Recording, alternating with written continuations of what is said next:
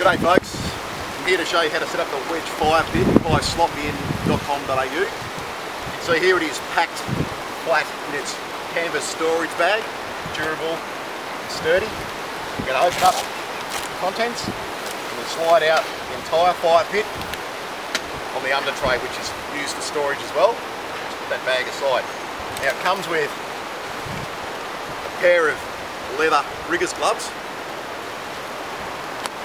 a pair of multi-tools, which I'll explain the uses for later on, 4 spit adapter or rotisserie brackets,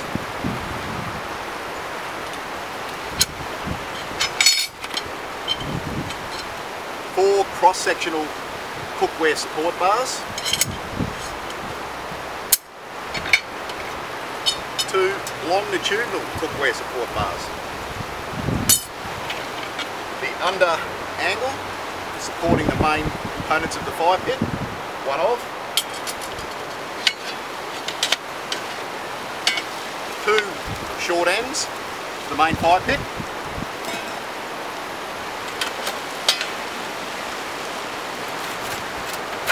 And 2 long sides of the fire pit. I'll just move that tray aside for now. Now to assemble this fire pit, there's no tools, bolts or fixings required. It completely just slots together as its name suggests. So simply take one short end and one long side at right angles in the corresponding slots. Simply slot together. Take the next short end, the corresponding slot at right angles.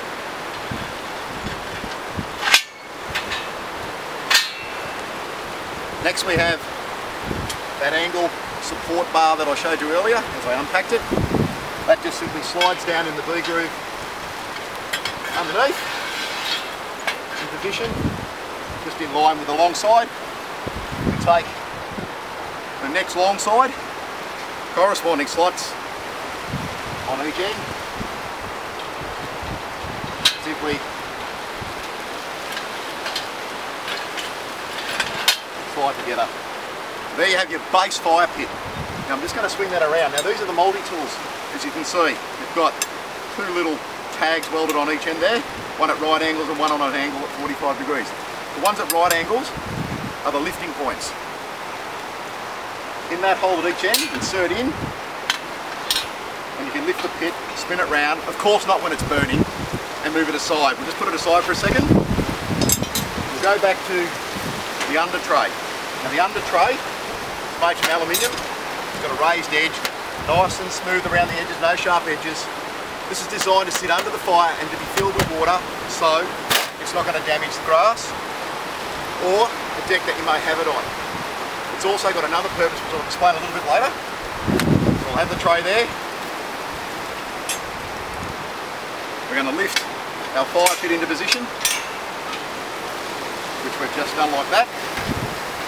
And there you have it, fire pit's in position. Now, before you light the fire, you would fill this tray with water. Fill that up with water, then you can crank up a great big fire to get some coals going ready to cook with. The reason you have this filled with water is for the ventilation shafts here, which is the branding, to help the fire breathe to get oxygen. It's also going to allow embers to drop through. When those embers drop through, they'll self-extinguish into that water. Right, now we have the 2 longitudinal support bars. They simply just slide in the 2 slots at each end, like such. And there you have support for some cookware down at a lower level for the fire, so you can cook like a damper on your camp oven, boil a billy with the coals are really low. We've got the other 4 support cooking bars which go across the top at right angles to those. They're obviously raised higher so that you can cook at a different level, and you can put a hot plate, fry pans, billy, whatever you need to on those as supporting. Next we have the 4 pieces that support the spit rotisserie motor. Now there's 2 small pieces with a slot either end. Doesn't matter which end, at right angles to the corresponding slot there on the short end, the same at the other end.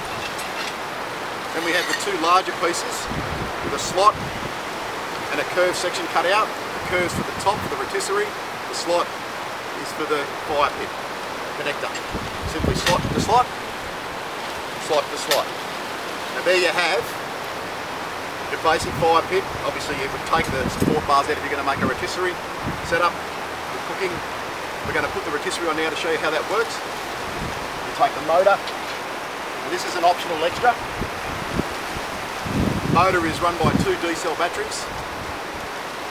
Simply slides on the connector there. You take the rotisserie shaft with the prongs. You'd have your meat on, of course, or whatever you're cooking there. Square drive end, handle. Square drive end into the square drive on the motor. Just simply align it, quite simple. Straight into the slot there. There you have your rotisserie. I'll just switch it on and away you go. Obviously when you've got your coals set up. So that's your basic fire pit with all your attachments set up. Now the rotisserie is an optional extra. So if I take that off, everything else I showed you, 2 multi-tools, the gloves, and the durable canvas storage bag is what we sell as the ultimate combo kit. Thanks for viewing, folks. Cheers. What's from Oz?